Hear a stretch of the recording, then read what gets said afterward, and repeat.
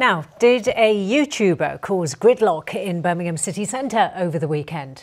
Well, Birmingham certainly felt the full impact of the popularity of James Charles on Saturday as thousands crowded into the Bullring for his appearance to open a shop there. Well, the city centre was jammed, with some roads at a standstill for hours. Some people even ditched their cars because they weren't moving at all. Well, Sarah Kilburn-Wilson is here to tell us a bit more about this. And Sarah, first, for those of us who don't know, and at the risk of showing my age, who is James Charles? Well, James Charles is what we call a beauty influencer or a beauty vlogger. He's 19 years old, from New York, and is a makeup artist.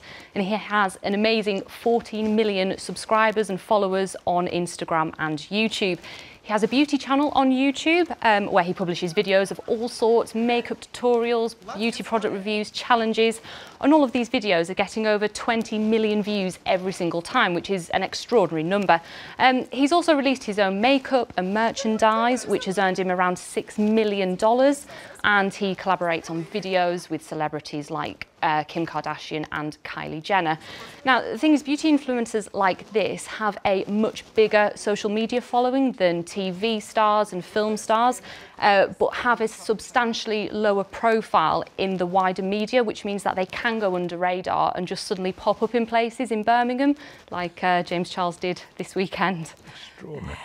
I mean, he's certainly very popular, well, certainly amongst certain generations. Anyway, we've learnt that. But we were stuck in that gridlock on Saturday. And did he cause that gridlock? Well, firstly, the thing to point out is that only 250 people had tickets to this meet and greet event, but 8,000 turned up. So it was a completely unprecedented number. Now, Birmingham City Council have told us that they were not informed about the event, and that if they had been, then they would have worked with the Bullring Shopping Centre on the planning for the event. Well, the Bullring has said it was a great thing that he came to the UK for his first, came to Birmingham for his first UK appearance, and that the city centre congestion was most likely caused because of ongoing roadworks.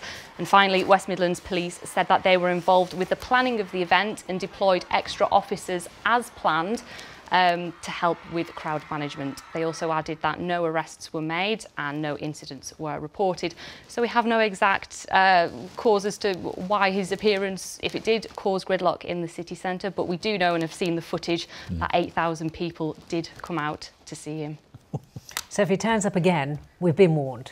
You have. Well, at least we know who he is. Yeah, we do now, yeah. Sarah, thank you very much.